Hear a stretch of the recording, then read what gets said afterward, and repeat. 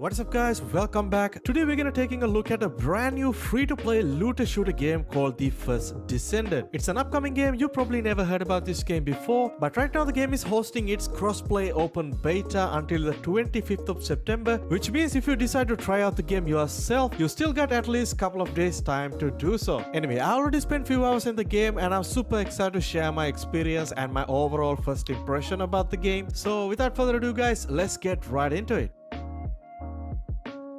Alright guys, for those who are wondering what is this game about, it's an upcoming free-to-play third-person looter shooter style of a game which is developed and published by Nexon Games, which is a major game developing company in Korea releasing free-to-play games like Kart Rider Drift, Wild Expert and most recently Warhaven. Anyway, the First Descent is an upcoming game. Right now it's going through its open beta period and I believe the full release of this game is going to be by the early 2024, and comparing with some of the other free-to-play titles in the market, you will see a lot of similarities to the games like Destiny 2 and Warframe, which are both very popular looter shooters. I personally haven't spent a lot of time playing these type of looter shooter games, but if you are someone who's familiar and coming from these type of games like Warframe, you feel right at home and a lot of the gameplay elements going to be very similar and very familiar. It's primarily a co-op shooter, but there is no class system in the game right now, but you get access to a full roster of characters. Each comes with a very unique set of active and passive skills and abilities, and each character feels very unique and valuable in a different way in the battlefield. For an example, some of the characters are very good at crowd controlling, and some of them have very high DPS attacks, and some of the characters play more of a supportive role, and others are more tanky and durable and able to take more hits. And that is kind of the general idea, but you will see a lot of similarities, especially when it comes to abilities with some of the other games. It's definitely overwhelming at first, but you will get the hang of it after a few hours of playing. Alright, when you start the game for the first time, you get to pick from 3 starter characters, or in this game they're called Descendants, and you can simply choose whoever you like, and they are all pretty much well balanced characters. And after that you will drop into the first area of the game, where the game kind of give you a simple introduction and also explaining basic movement, gameplay mechanics and abilities, and also surprisingly give you a very nice introduction to characters, world building and the general storyline of the game. And honestly, I was so attached to it from start to the end cause it was so well made with high budget cutscene and character animation and also sound, which is something we can expect from a company like Nexon.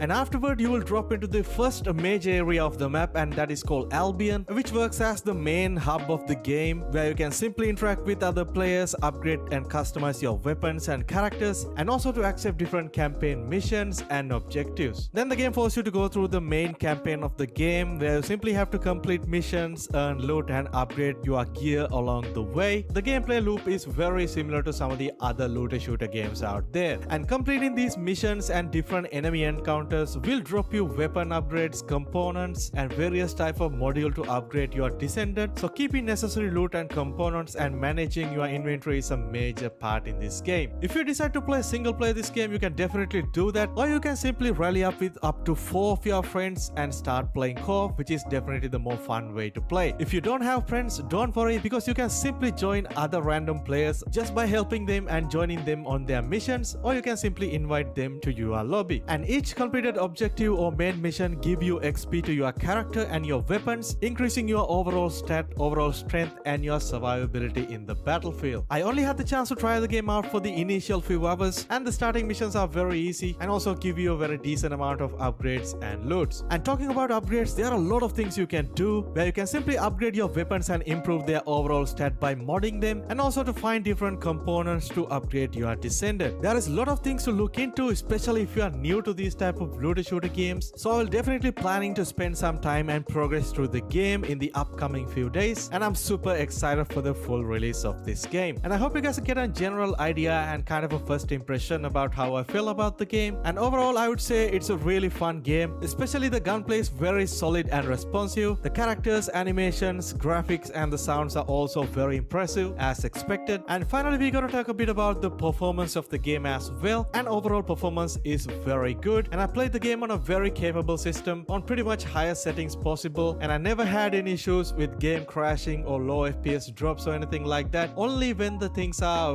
really get intense with a lot of things happening in the game, with a lot of explosion, a lot of enemies coming at you, the frames are tend to drop a little bit below the 60 FPS. But other than that, there's no any major issues with the game. Overall performance is very solid, and also the system requirements are very acceptable in 2023. As of minimum system requirement wise, you need to have an i5 3570, which is a pretty old CPU at this point, released back in 2012, and also 8 gigs of RAM as expected, and also Nvidia GTX 1050 Ti 4 gigs version, which is kind of the bare minimum VRAM that you need to have in 2023. Anyway guys, if you decide to try out the game yourself, you still got some time to do so, so definitely go ahead and check out their Steam page, and down below you will find a button to request access for the open beta, and you can simply download and try out the game. The download size is around 20 gigs, pretty acceptable, so definitely give it a try, and I highly recommend you guys to do so. So finally guys, I hope you guys enjoyed the video, and if you did, go ahead and drop a like and also subscribe to my channel, because we cover tons of free-to-play games. And also, if you had the chance to try the game out yourself, definitely let me know down below what you think about the game as well. I catch you guys soon in my next video.